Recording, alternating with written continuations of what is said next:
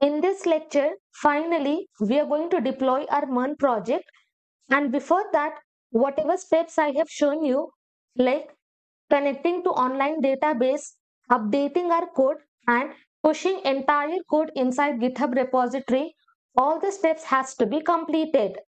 And now for deploying for both backend and frontend, I will be using same server. So if we are using same server, we do not have to use ports in our application. If you want to use different server, then you should include ports in your application. So for deployment, we will be using this render. If you have already registered, you can continue. I will click on get started for free. Now I'm just going to create the account. You can select any options. I will click on Google. From here, I will select the email ID and I'm just going to register. Once I register, I will have this complete interface. Inside this, I'm just going to click on this new web service. We have to connect our Git provider and our entire code we have pushed inside GitHub. So I will be selecting GitHub. So wherever you have pushed the code, accordingly select the options. From here, scroll down. You can see we are having repository access, and here I will select only selected repositories. Remove this. Instead, from here, I'm just going to select the repository which I have created. Just now, I have created MERN e-commerce English. I will select this and click on save. Now you can see we are having a repository. As soon as we click on this, below this, we are having the form. Name is MERN e-commerce English, exact same repository name. Scroll down. Branch, we do not have to change. Region, if you want, you can change from here. Root directory, it is optional. You can leave empty. Now build command, very important. Inside this, we will pass npm run build. So using this command, what we will do? We will install Node modules in root.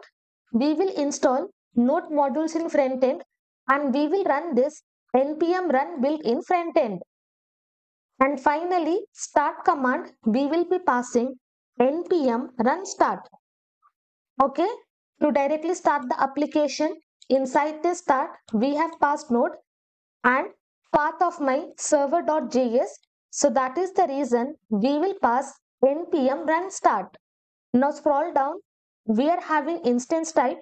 I will be selecting free. If you want to go for any paid version where you will have lot of storage, accordingly you can proceed. But for this project, I will be selecting free. Then scroll down. Below this, you can see we are having environmental variables, and one by one, you can add all the variables or you can simply upload the file. I will click on this add from .env. From here, I'm just going to click on choose a file. Now, I will open my project, and inside this backend config, I am having config.env. I will click on open. You can see all the variables will be present. I will click on add variables. So now inside this, all my env variables will be present, and accordingly, whatever values we have given, all the values will be displayed. Inside this, we are having some sensitive data like cloudinary name, API key, API secret key, which I do not want to reveal. Once all the steps are completed, I will click on deploy web service, and it will take some time, so let us wait.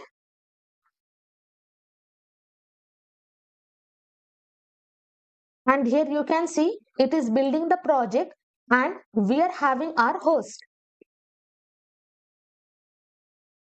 And here if you see, it is running the build command which we have passed.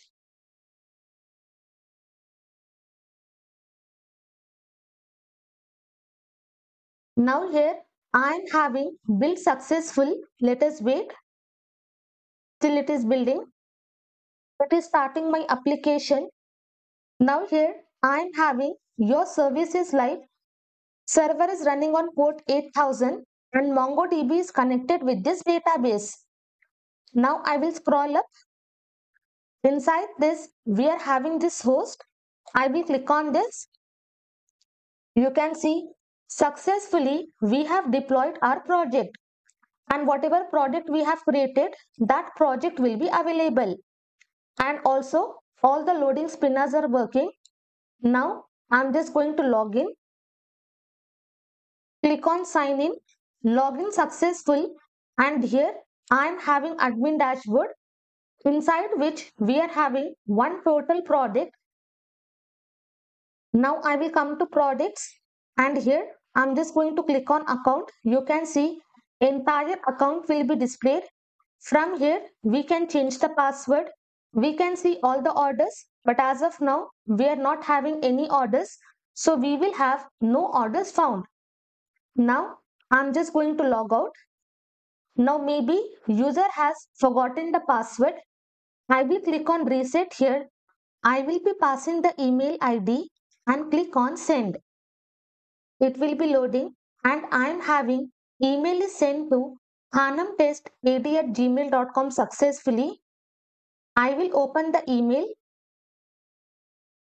Now here you can see I have received the email, and just now I have received, and if you notice we are having the protocol HTTP and we are having our complete host name. Now if I click on this, our reset page will be opened where user can reset the password. I will change the password.